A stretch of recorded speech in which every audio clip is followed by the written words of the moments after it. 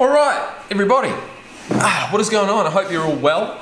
Today's video is going to be a little bit different. It's it's a reaction video, and it's going to be a reaction to a news story that I saw, or a video, a YouTube video, talking about a woman that could quite possibly be the first ever woman to play in the NFL. Now, I don't know how that would work.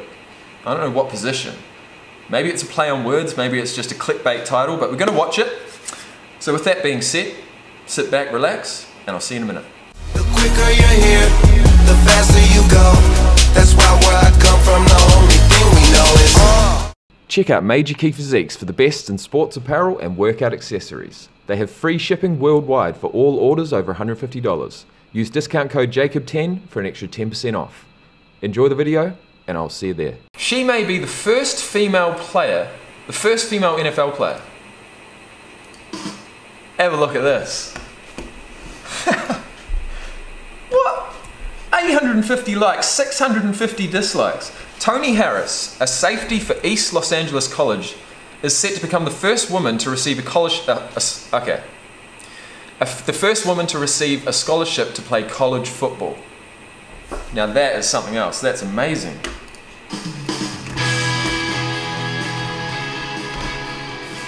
She is making history and shattering expectations from high school homecoming queen to a college football defensive back. Toni Harris cannot be boxed in, and her dreams do not stop there. Next on her agenda, becoming the NFL's first female football player, and her inspiring story is now being featured in Toyota's new Super Bowl. Yeah!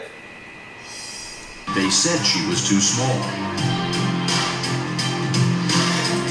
They said she was too slow. Too weak.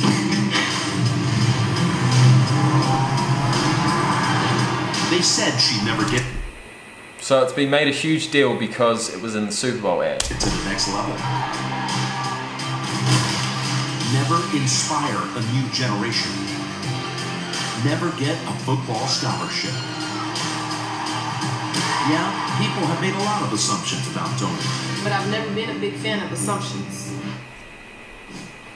Ooh, that look you give the camera to Harris. It is fierce. She's famous now. Congratulations on the ad. Congratulations just on you. Welcome. Thank you.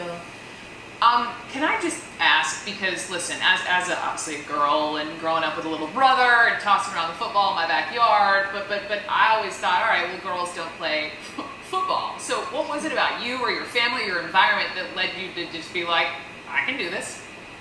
Yeah, so I only had one cousin that I really watched growing up playing football. But other than that, my other brothers and sisters, they don't play football. I'm the only one that plays football. So I grew up watching him, and I wanted to play, and that's how it all began. Huh. And now I actually, come to think of it, there was a girl who played with us in rugby from like under 5s all the way up to like under 13s when I left that team. But she was the sister of a player in the team, so it was brother and sister, and she was the only girl on the team. She was always the only girl on the field, you know. I don't know about these days. I'm pretty sure there's probably going to be women rugby teams now and girls rugby teams because there's enough girls to play. But back then, this is like 20 years ago, or 15, 20 years ago, which is fucking crazy to say. But there was none, you know, and it was an anomaly. But she had the speed, she had the size and the strength. And she eventually cut her hair short as well, so she looked like a boy, you know. I doubt whether this girl's gonna cut her hair off, but she's most likely got the hops, the speed, and the drive. And after this, I'm gonna have a look at some of her plays. all this attention you're getting, and obviously playing ball with a bunch of guys, you've got this big Super Bowl ad. How are your fellow, college players handling it, and how are you handling it? I'm handling it pretty well. It's very overwhelming, but it's very exciting also. The moment is still surreal, so I'm still trying to capture the thoughts and moments of it. But my teammates, they're pretty happy for me. They're all calling and telling me how proud they are for me, and so yeah, it's pretty good for me. A gazillion eyeballs, Toni, will be on TVs around the country this Sunday. Like, you will become a household name, and so when you do, what is the message you want to pass along to other young women in this country who are taught early on, you can't? I want them to never stop pushing. Don't give up on your dreams, you know. Keep pushing forward. And I tell everyone, the sky is not the limit when there are footprints on the moon. I always try to push myself every single day and keep my faith in God to let me go as far as I want to go. I want them to know that, you know, keep dreaming and keep your dream alive. Don't allow anyone to stop you. But Toni, be real with me. Like, did you ever have a you can't moment with, I don't know, a coach, someone around you that really became this life-defining moment for you? I'm about to watch these squats. She's got about 245 pounds. Of course, I had a coach tell me before that I would never get to the next level because I was a lot smaller and not as fast as the other guys. So that moment kind of, you know, taught me to never give up. From that moment then, I told myself, no one's ever gonna decide what I'm gonna do with my life. That's my decision. Isn't that amazing when we have these you can't moments? I remember being in college, a journalism professor wrote on my exam, like, you will never make it in journalism. Wow. Like, oh, really? Well, watch this. He did not write that on your paper.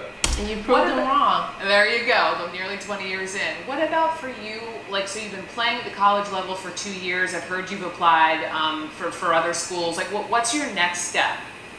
So my next step is to figure out what school is best for me athletically and academically. And so I'll probably decide that once things, you know, kind of die down from the Super Bowl. Spoiler alert, it may not die down. Toni Harris, good luck. Good luck. Thank you so much. We'll look for you on Sunday.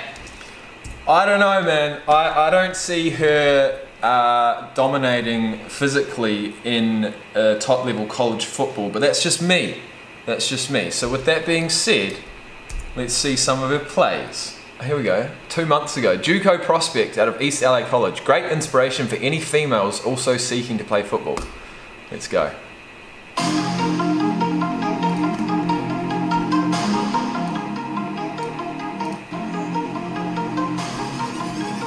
Oh, this is that huddle stuff, isn't it?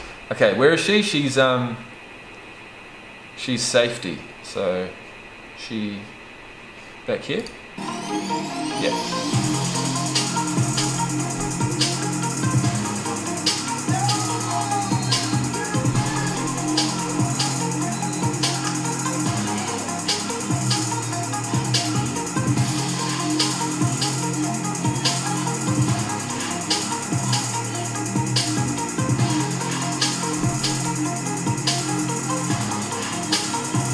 Get up. That would be really fun actually, being back on your own like that. That's like being a fullback. I haven't seen that before. I haven't seen only one safety back there, but I assume that's because they're quite close to the end zone. Or maybe they're just blitzing.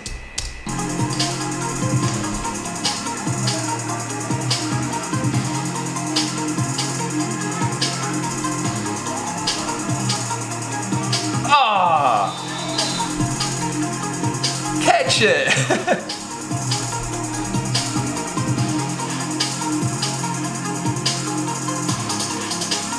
That's it.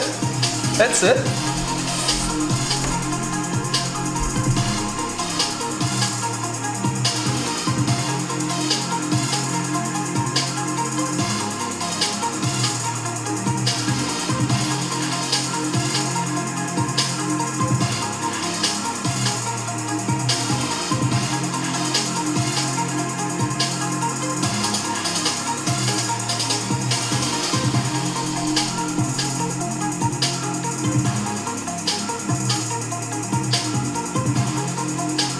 Get him!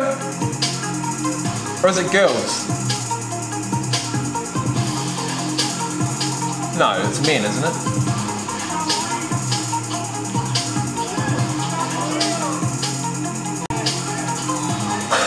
Big tackle! Yeah.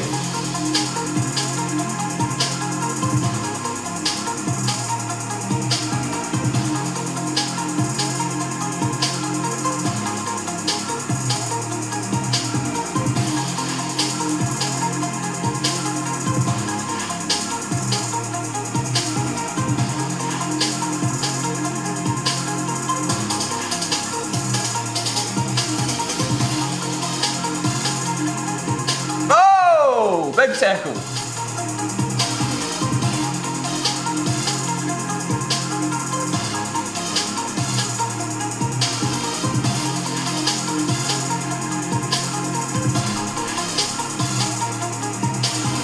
The lateral. Oh, she's coming. Put the shoulder in. Put the shoulder in.